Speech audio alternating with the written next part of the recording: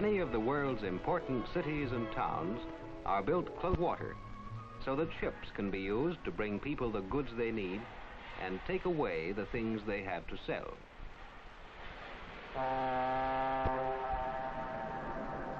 Ships are slow, but a railway train more than 3 miles long would be needed to fill up just one big laker like this with iron ore.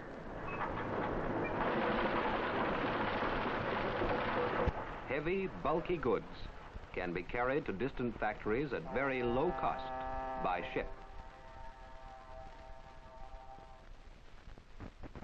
In the center of North America are the Great Lakes. They form the world's largest and busiest inland waterway system.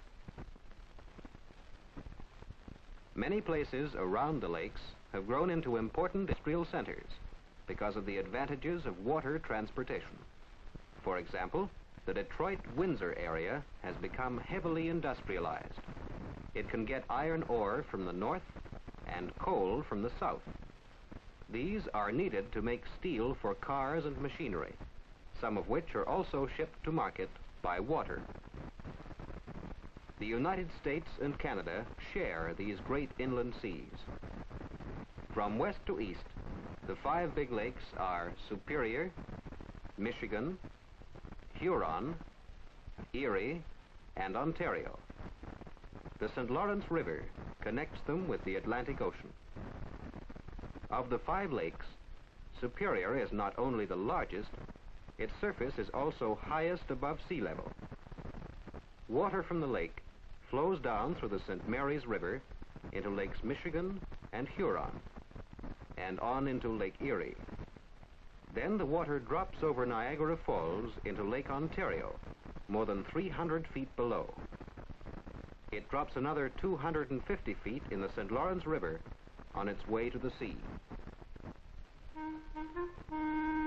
In the early days, when people wanted to get past these steep and rocky places called rapids, they carried their light birch bark canoes over land.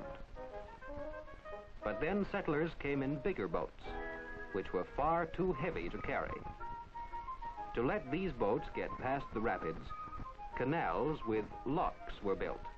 A lock is a kind of elevator for ships.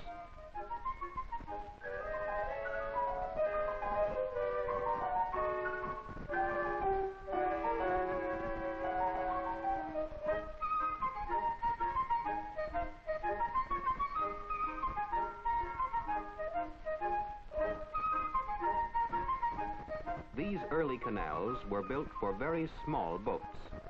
When bigger ships appeared on the lakes, they couldn't get through, and the canals had to be enlarged. Building canals was difficult and expensive. At Niagara, a whole series of costly locks was needed to form a water staircase. But finally, there were canals around all the rapids and falls in the Great Lakes. At the mouth of Lake Superior, rapids in the St. Mary's River are bypassed by several large locks built side by side. More cargo is shipped through these locks than through any other canal in the world.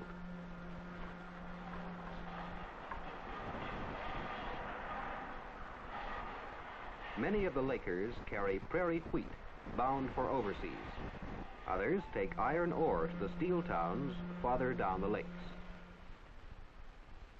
Between Lakes Erie and Ontario are the Niagara Falls and the Welland Canal, which bypasses them. Although ships cannot pass here, the rushing water is harnessed to make large amounts of electric power.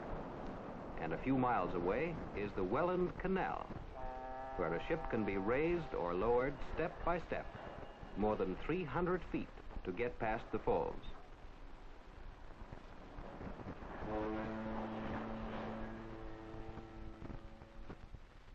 But all the canals had not been built at the same time. Along the St. Lawrence, there were many dangerous rapids, and the canals were outmoded.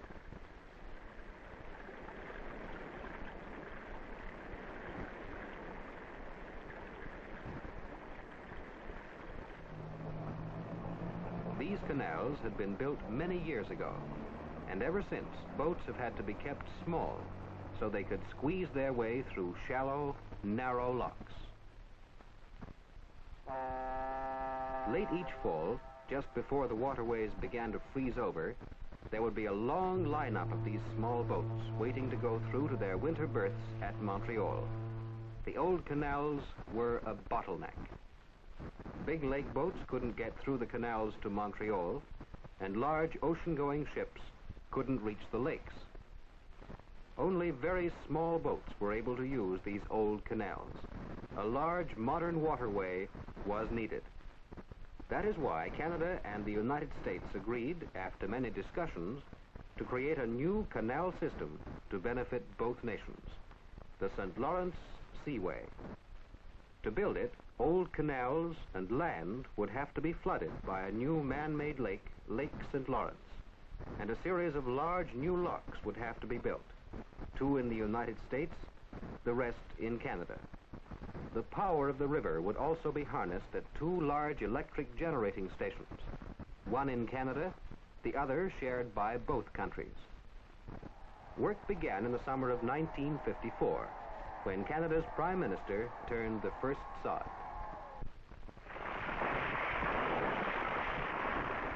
Whole towns had to be destroyed or moved, for soon they might be hazards to the great ships that would sail overhead in the new lake.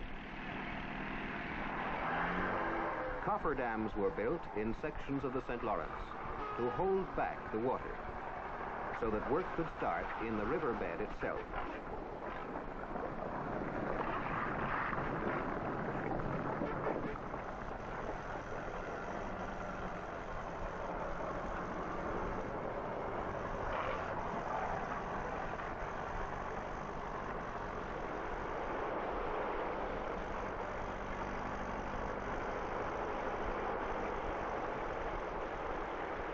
Then, as the river was made to flow around the construction site, the dried-up section of the riverbed was dug away.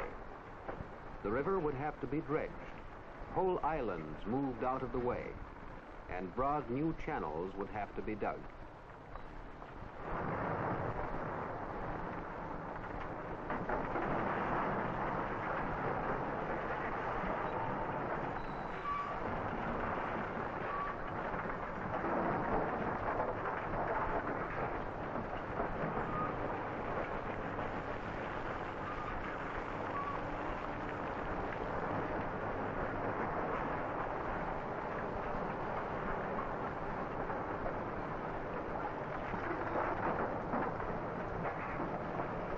When enough rock and earth had been removed, millions of tons of concrete were poured into the excavations.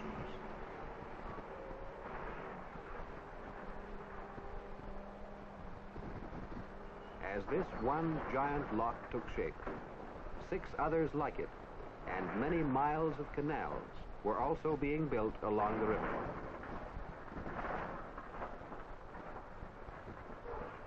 Finally, the locks were ready, each broader than a superhighway, longer than a city block.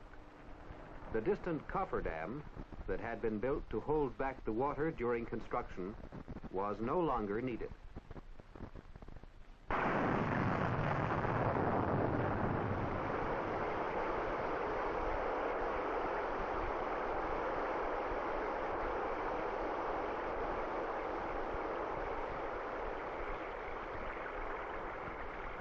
The old roads and the farms alongside, the abandoned town sites and old churchyards, would soon be under many feet of water.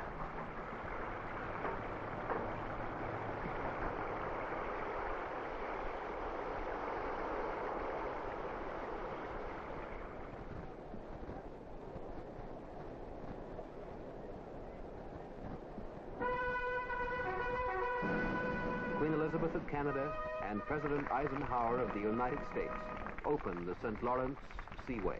Men have dreamed and worked for 2.5 centuries to make this river navigable. And now, at last, the St. Lawrence Seaway presents to the world a 2,300-mile waterway of locks, lakes, and man-made channels.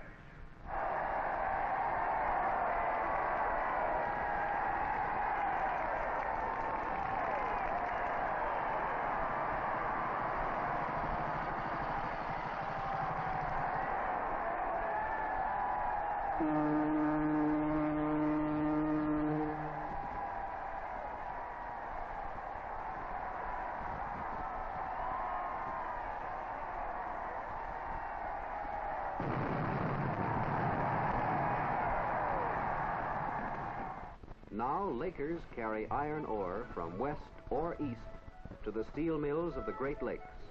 And from Lake Superior, wheat goes right through to ports like Montreal.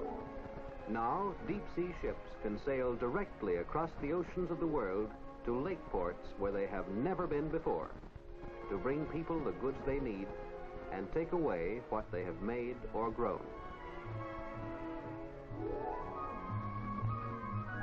Even people far from these busy ports and waterways will benefit from this great seaway for ocean ships and giant lakers.